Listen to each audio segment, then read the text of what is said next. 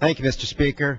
Scientists at the Climate Research Unit in Eastern England have received more attention than their subject of study, global warming.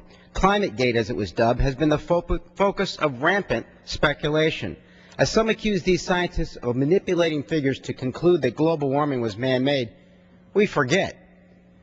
We forget that polar ice caps are melting and that we're hitting threshold points that cannot be reversed.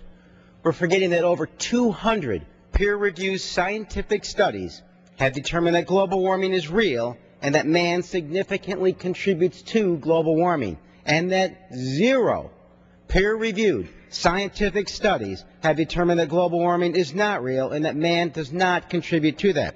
Today, over 1,700 scientists from the UK announced their belief that global warming is real and that man contributes to this.